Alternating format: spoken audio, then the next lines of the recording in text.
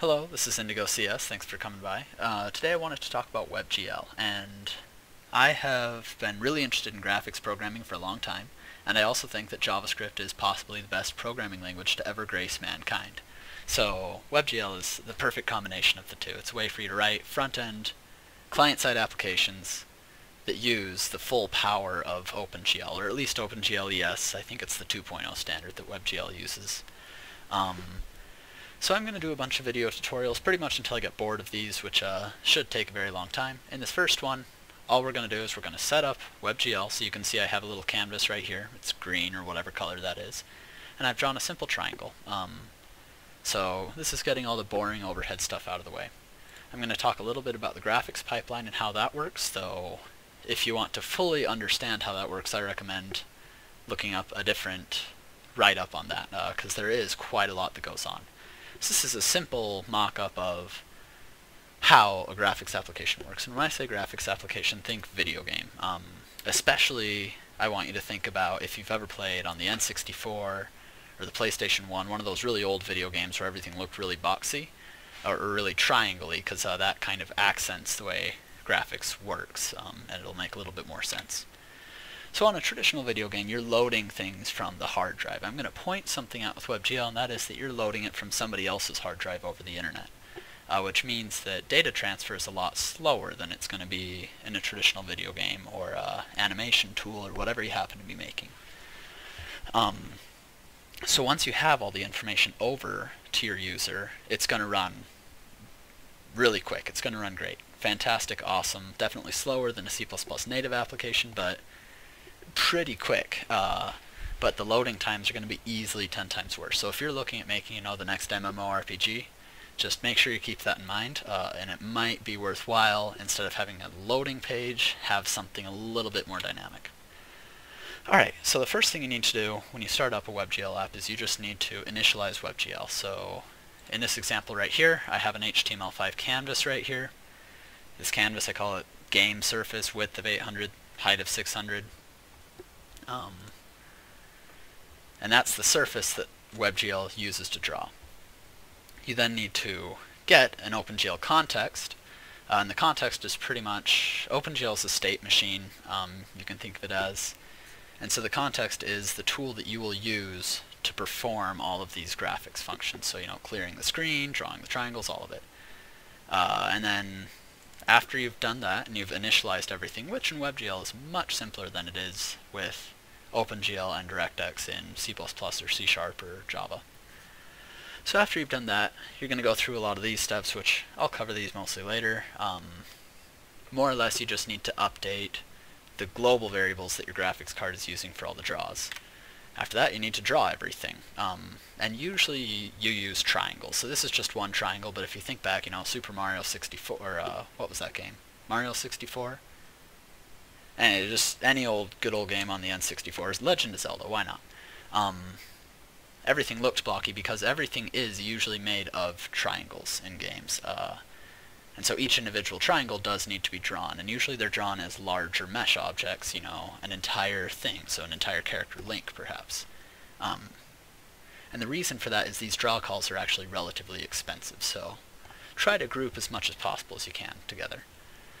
Once you've issued the draw call, what happens is it goes over to the vertex shader, and it takes all those points that define a square, cube, or whatever you have, every single triangle, and it runs them through a vertex shader. And the job of the vertex shader is more or less to take those points from the 3D space that you gave it and put it into 2D screen space.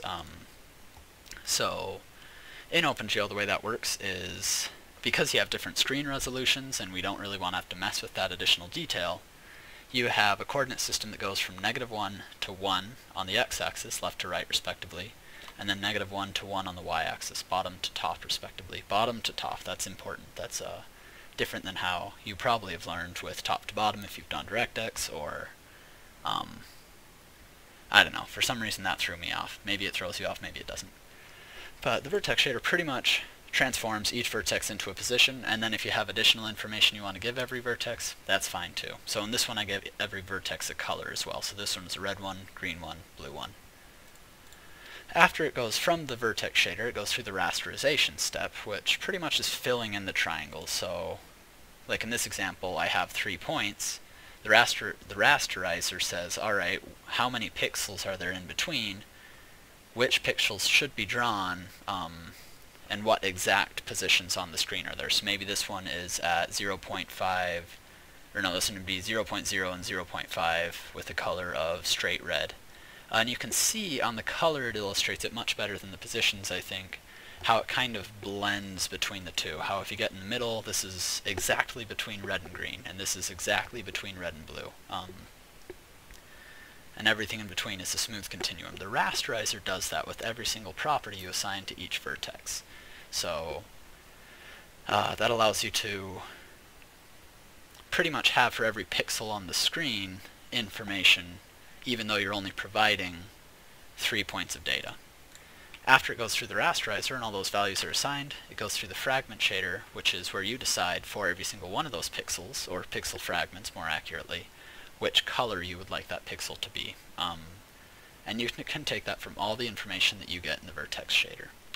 After that, it goes to the frame buffer, which we're going to skip right over because we don't need right now, and it goes out to your screen. And that is the gist of it. So without further ado, let's move this over here. And I have a Sublime text window open right here. I'm going to save this new file. Let's see. Oh,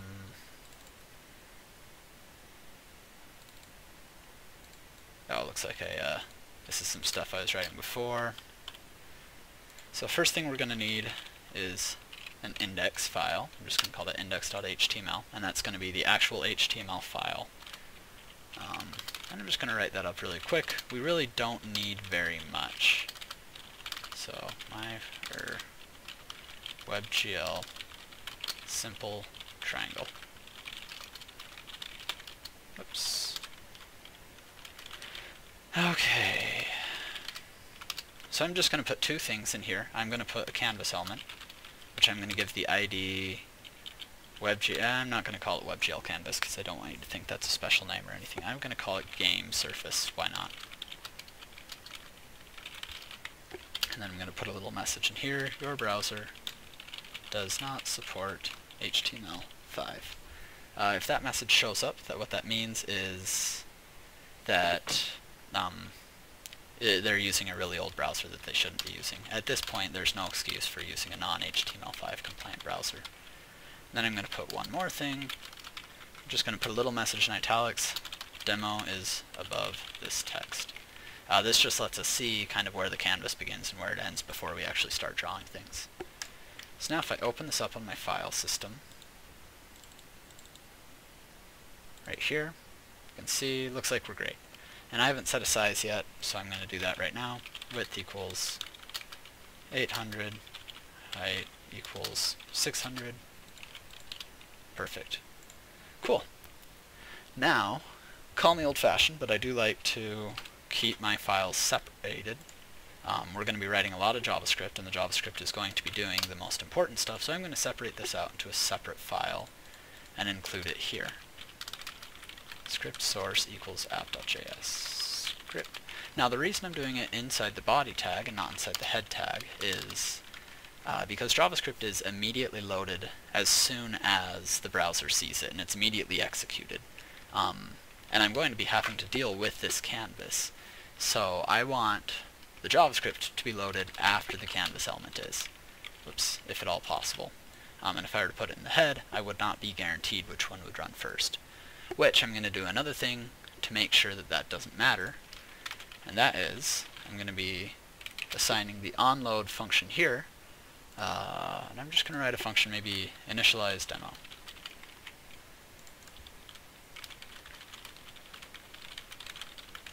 Oh, I just realized I might be a little bit too zoomed out for you. Alright, there we go. Hopefully that's better. So if you couldn't read before, here's the code that I had written. Sorry, I forgot that you're probably not watching this, you know, fully blown up on a 1440 monitor or whatever. Alright, cool. So in here, this is going to be what happens when our page is fully loaded and ready to go. So I'm going to bring up the console here.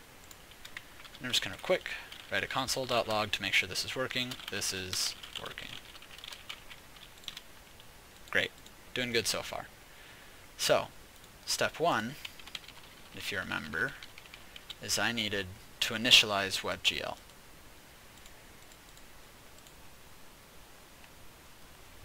So to do that, we need two things. We need to get the actual canvas element, which I'm just going to call canvas, equals.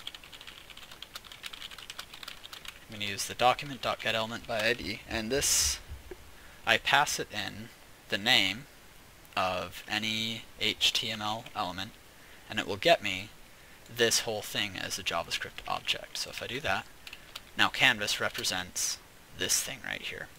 Now I need to get the OpenGL context, which I'm going to do by saying GL equals canvas.getContext WebGL.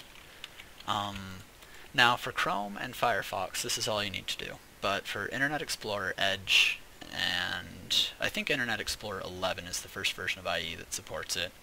Edge supports it, and Safari support it, but both of those don't support it fully or completely yet. They're not compliant. I don't know why, but you have to be using a different context that behaves the exact same way for the purposes of my tutorials. It's just an experimental context, I suppose. And it is called the experimental WebGL context. If they're still using a browser that somehow does not work, let's just tell them, like, your browser does not support WebGL. So now if I refresh, we should be fine. I'm going to put in a little message here too. Console.log WebGL not supported without falling back on experimental WebGL. Now if we view it here, this is in Chrome, so that should be fine, but if I pull it up in Edge, we should see, yes, right here, WebGL not supported, falling back on experimental. It should work the same between the two. So I'll keep this open so we can use it later. Great. So now that we have our context, that is initializing WebGL, and you're done. It's pretty easy, right? If I wanted to adjust the size of the canvas at this point, I could by saying like canvas.width equals, let's say, document, I think it's window.innerWidth.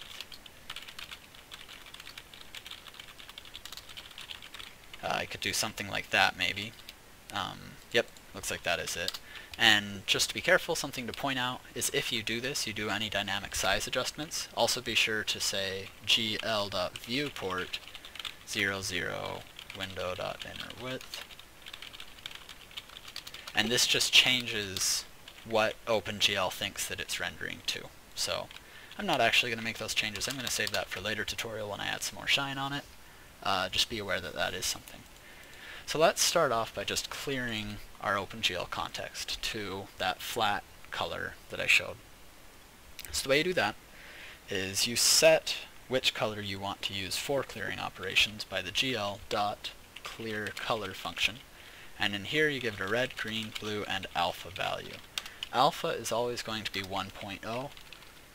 That just means opaque. Anything less, it means transparent all the way down to 0, which means invisible. So let's assign some numbers. I believe these were the ones that I used before. Cool. And as you can see, nothing happens yet. This is just, you can think of it as setting the color of the paint that it's going to use. It's not actually performing the paint. So the way you actually perform the paint is with a gl.clear call. And if I do just this, it shouldn't do anything. Yeah, so it's expecting an argument. And the argument in here is you need to tell it what to clear. Without going into too much detail, graphics applications have multiple buffers that they render to. The ones that you really have to be concerned with right now are the color buffer and the depth buffer. The color buffer is the one that actually stores what color all the pixels should be, and the depth buffer does something kind of cool. It stores how deep into the screen that pixel was, so it's really good for z-ordering. Say you have two things, you have a square and you have a circle, and the circle is behind the square. The depth buffer, when it draws a pixel from the square, might put a value lower than the value of the circle, which means that it's closer to the screen. And so if the program goes to draw a pixel from the circle, and it notices that that pixel from the square is already there, it will just throw it away and ignore it because the depth buffer already had a value that supersedes what was attempted to be drawn. So let's clear both of those really quick. Color buffer bit is how you do that. And I believe this one actually should work if I just do that. Yeah, that should work. But for good practice, I'm going to do both. So, or gl.depth buffer bit. And if you've done any C or C++ programming, this probably looks more familiar. If you've done like DirectX or OpenGL in more of the low-level programming languages. So great, so now we've drawn our canvas. So you can see that some OpenGL calls is happening. So now what we need to do in order to get the triangle going, this is where things get a little bit hairier. You have to set up the entire graphics pipeline program in order to get this to work. So we're going to need a vertex shader and a fragment shader. And a vertex shader looks something like this. This is one that I wrote when I was making sure that I knew what was going on for this tutorial. So these are what we're going to end up with. One of the things, JavaScript's a little bit picky, and I don't want to load these from a separate file, so we're just going to write these inline as strings. But with a vertex shader, what you do is you take in input parameters called attributes, and if you're writing a C function, so let's say function vertex shader, the attributes would be parameters like this, vert position, vert color. And then the outputs from a vertex shader are these varying ones. So you might return something like this, frag color, I don't know, 1.0, 0. Vert color. Actually, let's do it this way, vert color, frag color, GL position.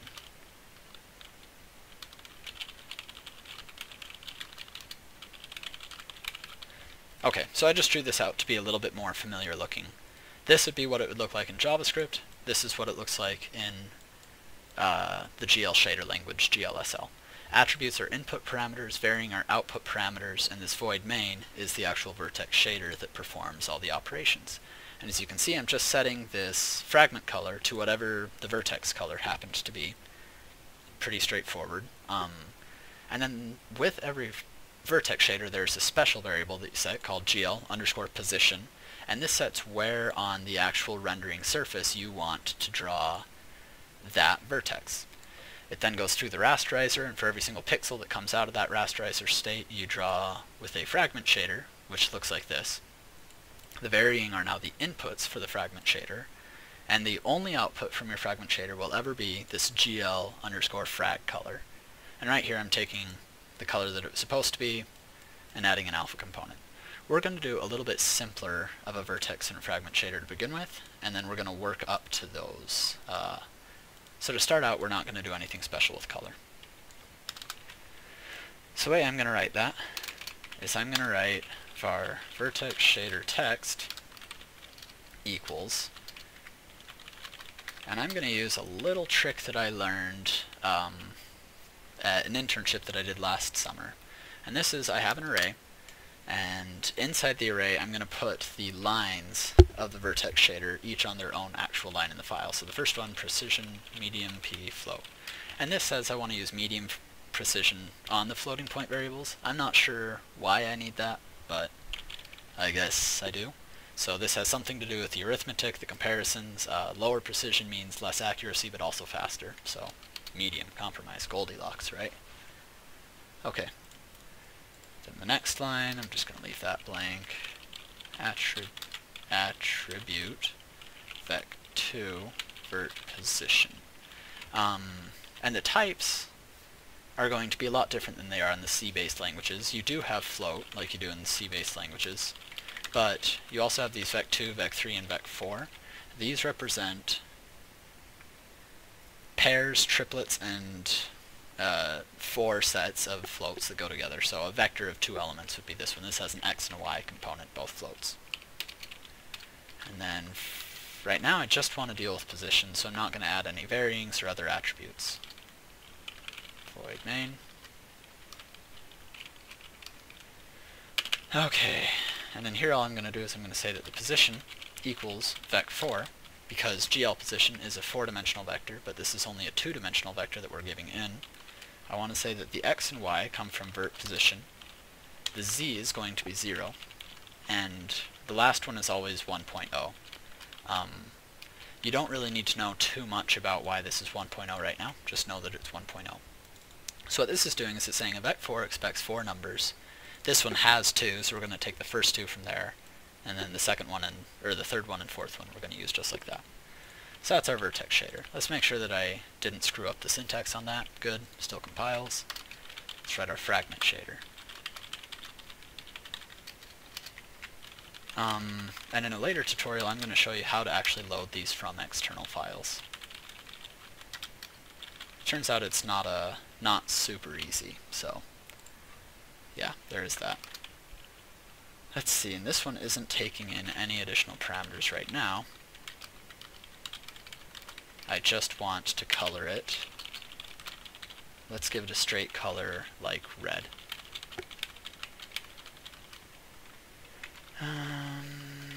Okay. Syntax is good, we're great. Alright, so this is just going to say that the fragment color is going to be 1 on the red, so completely filled with red, no green, no blue, full on the alpha because it's not transparent.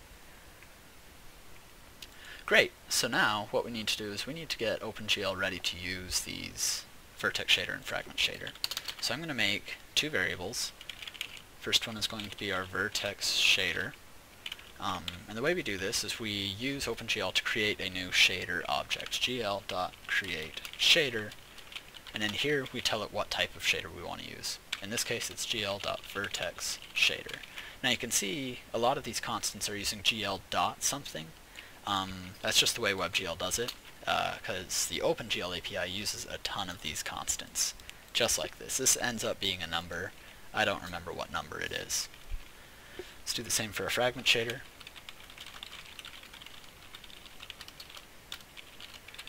Fragment shader. Great.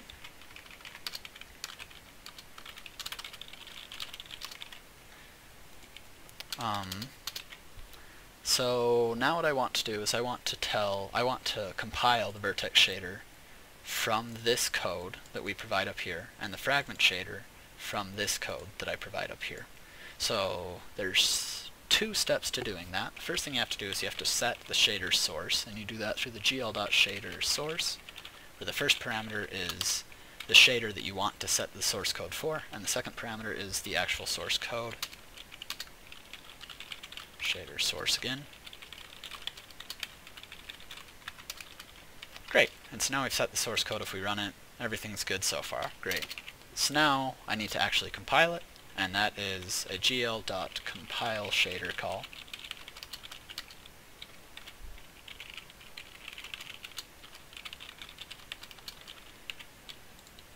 Great, and it still seems to be working. Now, this is where things get a little bit trickier.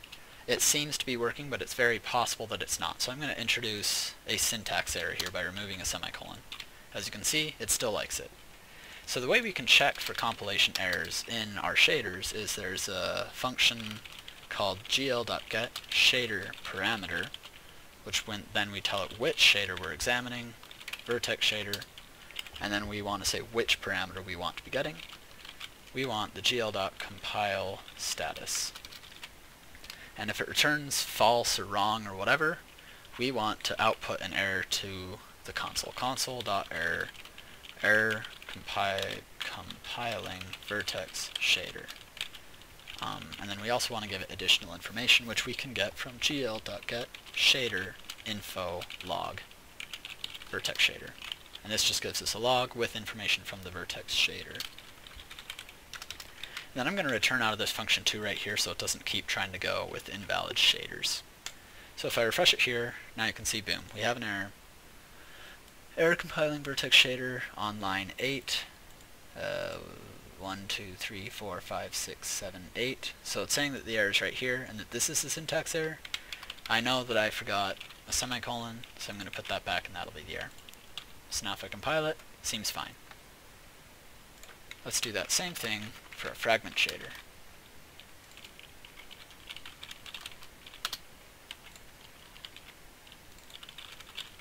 Alright, so now if I run it, looks like the fragment shader I did right the first time. Great. So now we have a vertex shader and a fragment shader that we're already ready to use, and those are the two programs we have to write for the graphics pipeline. Now the last thing that we do is we need to combine them. We need to tell OpenGL that these are the two programs that we want to use together, and we do that through creating what's called a program in OpenGL. The terminology, a little bit weird, programs, shaders, but a program is, you can think of as a graphics card entire program, the entire graphics pipeline, whereas a shader is just an individual component. So I do that, so I save our program equals gl.create program. And then I want to attach both our vertex shader and our fragment shader.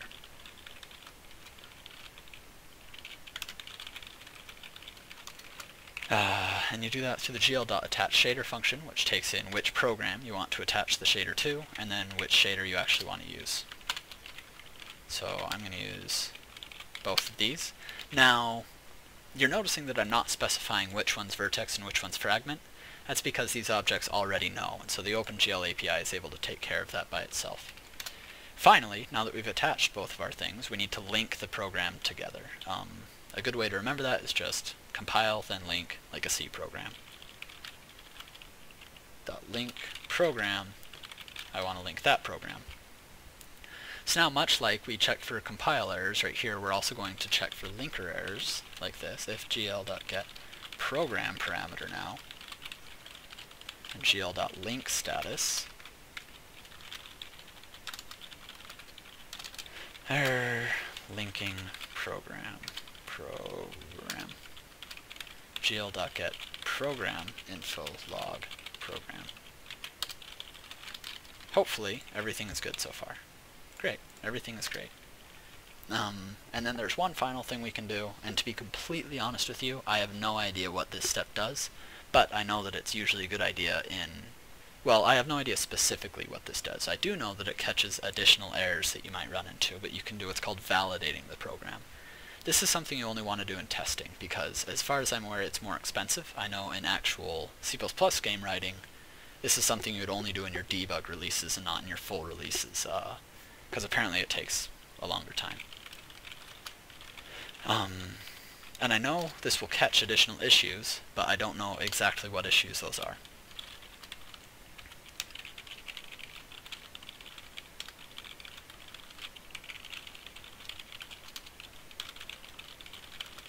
Error validating program,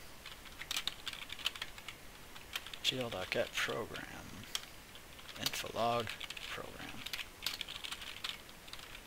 Zoom that out just a little bit, so actually we'll do this. We'll do it this way so you can now see everything. Should have been doing that the whole time. So now if I run it, hopefully it still validates. It still validates. We're great.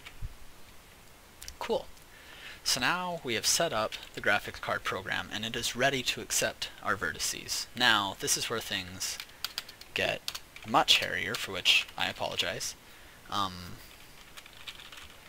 But we need to set all the information that the graphics card is going to be using. Whoops. Come on. Here we go. So, back to the triangle. This has 3 points, and each point is going to have an X and Y position. We're not dealing with color right now, so that's just 2 points of data. And we know that from the fragment shader. We have one attribute, and that attribute is a vector 2. So we need to create a list of those X and Y positions that's going to define our triangle. After we do that, we need to attach that list to the graphics card. Or, yeah, to the vertex shader. So the way we do that is, first let's make our vertices. Triangle vertices equals, and I'm just going to put a little comment up here saying X and Y is the information we're expecting. So for the first one, let's go top counterclockwise. So the first one is going to be right in the middle on the X-axis, and it's going to be halfway up the screen, or 3/4 of the way up the screen, I guess, on the Y-axis. Second point, let's do the one on the left to make sure that we keep going the counterclockwise order, which I will get to why that's important in a later video. It's actually not important right now, but I'm going to do it anyways, counterclockwise. So that one is going to be 0.5, -0.5, and 0.5, -0.5 there. So those are the actual vertices we're going to use. So this right now is sitting on our main computer RAM. So this is, sitting on your CPU accessible memory. Your graphics card has no notion of what that is. Your vertex shader has no notion. What you use for graphics card programs is you use buffers, and that is just a chunk of memory that's allocated for some purpose. So I'm going to make our triangle vertex buffer object equals gl.create buffer. Now this is a chunk of memory on the GPU that we're ready to use. So let's bind it.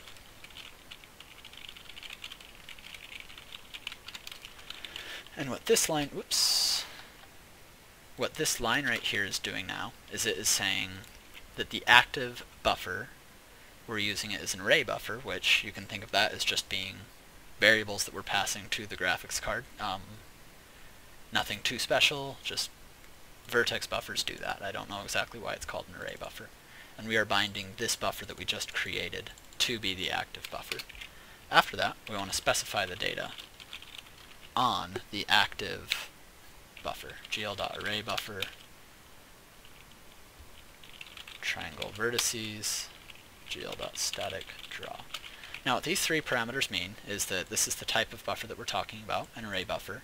Notice that this actual variable is not called in the gl.buffer data. The reason for that is it's going to use whatever active buffer is there. So whichever one that we last bound, which happens to be the triangle vertex buffer object. The second parameter is actually wrong, but we're specifying that we want to use these points. Now, in C or C++, it would be fine just like this, but JavaScript, these types are a little bit weird. The way JavaScript stores things is everything is a 64-bit floating point precision number, but OpenGL is expecting it in 32 bits. So JavaScript has provided us with a wonderful object called the float32 array, which specifies the type and makes sure that it is correct for the OpenGL calls. So this is how we're going to pass it. And then this gl.static draw, all this means is that we're sending the information from the CPU memory to the GPU memory once, and that we're not going to change it ever again. It's just going over, and we're going to be done with it.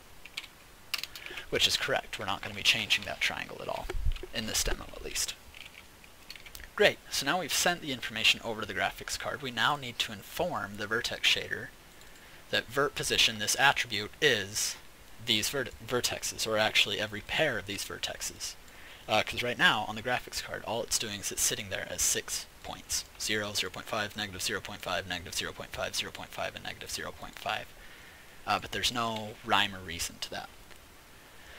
So the way we do that is we need to get a handle to that attribute by doing this. var position attribute location equals gl.get attrib location.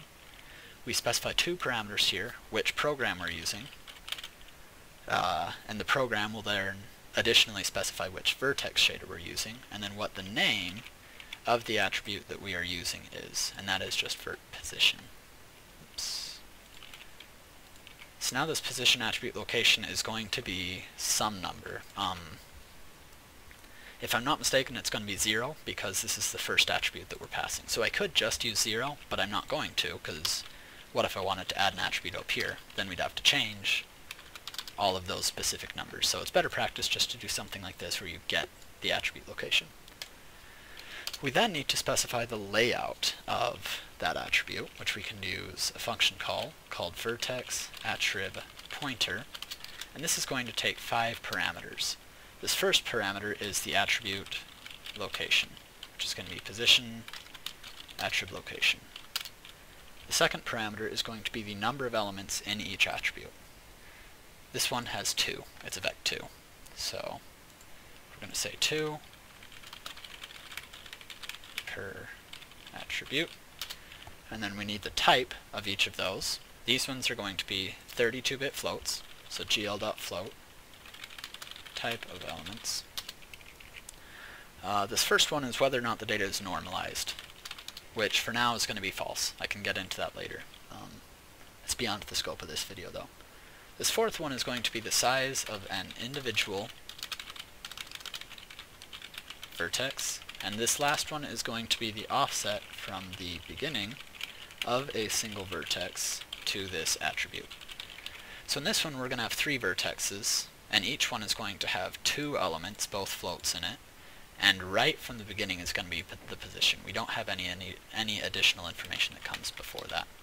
So for the size, it's going to be 2 times the size of a single float, which I know that to be 4, but because I hate using magic numbers like that, I'm going to say float 32 array dot bytes per element. And this is just a constant that holds the number 4, which is how many bytes a single 32-bit float uses. And the reason we need all these number of bytes is just so that the graphics card can reinterpret this data once it gets over there. Because on our CPU, we know what this information is, but we don't know that on the graphics card. So, I'm going to do that. 2 times float 32 array dot bytes per element. And then here is going to be just the number 0, because we're not actually doing any offsets. Alright, 2 more steps. We're almost done, I promise. We need to enable the vertex attrib array. This pretty much enables the attribute for use. That's it. And then here, this is where we put the main render loop. Now in a game, this would be maybe a while loop, where you write like an update world, render world function, something like that. Or the more JavaScript way to do it would be something like var loop equals function, update world, render world, oops, if running request animation frame, loop. This would be the more JavaScripty way of doing it. For now, we're just going to draw that triangle out to the screen because we're not doing any actual animation. So I need to specify which program I want to use. I want to use this one. It's the only one we have so far, so really that's the only one that makes sense. I then want to draw arrays. So this function is going to take 3 parameters, and this is going to use whichever buffer happens to be actively bound, which we haven't bound any other buffers since here. So we're going to use this one. The first parameter, gl.triangles, is going to say we're going to draw in triangles.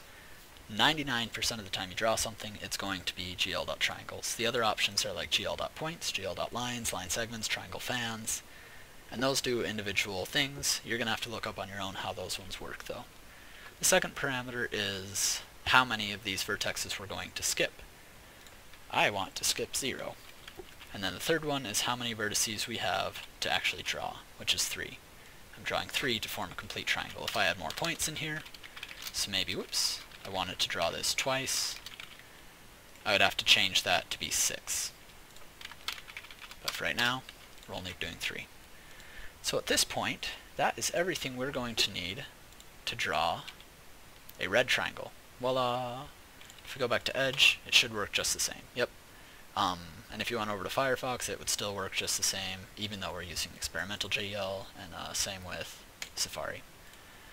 But cool, so this is the basic drawing a triangle. I'm going to finish off the video with adding just one more attribute for the color, so that we can get completely what I had here. And the point of doing that is just to show how information is passed from the vertex shader to the fragment shader. So let's do that. Let's add another attribute. Vec3 vert color. Put a semicolon there. So that's going to be another input to our vertex shader, and then we're going to have an output from our vertex shader, varying vec3 frag color. And then we're going to add that same input to our fragment shader. In fact, I'm just going to copy that exact same line.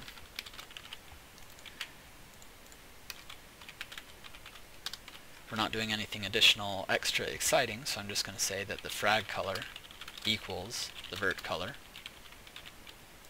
And then here, I'm going to replace the red with whatever vert color I wanted to use.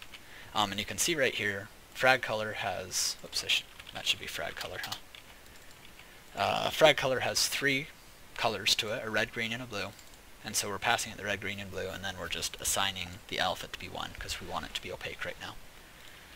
So now down here, we don't have to change any of this code because we're still compiling the vertex shader the same way. The only thing we do have to change is now we want to add the colors to our vertices. And there's going to be 3 of them, one for red, green, and blue. So let's say one of them is going to be 1.0, 1.0, 0.0. One of them may be 0.7, 0.0, 1.0. I'm just picking random, arbitrary colors right here. 0.1, 1.0, 0.6, I guess. Why not? Cool. Now we have to add the attributes descriptions down here. So I'm going to copy this line because we're adding another attribute. It's going to be vert color. Now notice we don't have to do anything for the varying. That is because by the time we get to the varying properties, we're already done with the vertex shader. We only have to specify the inputs to the vertex shader, because the inputs to the fragment shader, the CPU isn't involved in at all. Now another type that we do have that I haven't covered here is we might have like uniforms, so uniform float, screen width perhaps. And uniforms are constants that stay the same between the vertex shader and the fragment shader. We'll get to those in another video. The next video, actually. Great. So now I'm getting the color attrib location. I need to enable the color attribute location, and then I need to do this whole thing for the color attribute location as well. Now, a couple of things have changed here. First of all, the size of an individual vertex has changed from 2 to 5. So if I were to just try to draw this right now, it would probably freak out, yeah. Did not like that. So I do need to say that each one takes up 5. And let's see what it does now. Still shouldn't like that. Yeah, still should not like that. And that's because the last thing that we need to change... Oh, actually this, I did forget about this. For the color, instead of having 2 elements, it has 3. So we do need to say that. I'm looking to see it draw a black triangle. I'm not sure what else I'm missing. But whatever, I was going to show you how to do it wrong so I could show you how to do it right. But whatever, don't need to do that. The last thing that we're going to need is this one actually is offset from the beginning of a single vertex. So this is one single vertex. The position doesn't have an offset, but the color does. You have to skip the X and Y position in order to get to the red, green, and blue values.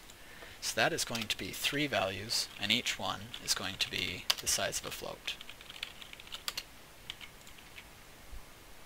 Great. And now that should be everything to draw it. Nope, I did something wrong. GL draw arrays attempt to access out of range vertices in attribute 0. Oh, that needs to be color attribute location. And that apparently wasn't the only issue. Alright, what am I doing wrong? Triangle vertices, this is formed correctly. This is formed correctly. That's correct. That's correct. Let me look at my notes and see what I'm doing wrong here. Position program, position, vert color, position 2, float, false, 5, 0. Color 3, float, false, 5. Oh, this has an offset of 2, not of 3. Yep, okay, that was it. Silly me. Hopefully you were yelling at the screen, hopefully you caught that and were like, ah, you idiot, how could you possibly be doing that wrong? But great, so now you can see that one of the vertices, this one has like a yellowish color, this one has like a purplish, and this one some sort of green. But anyway, so that is it for this tutorial. That is setting up WebGL. That is drawing the most basic shape that you can do. All of this so far has been 2D, and we've been giving it direct coordinates for which position on the viewport that we want to use. In the next video, what I'm going to do is I'm going to expand this into 3 dimensions. I'm going to explain all the math that has to be done in order to do that, and then we're going to make a little rotating cube. So I hope you enjoyed this one, and stick around for the next one. Thanks.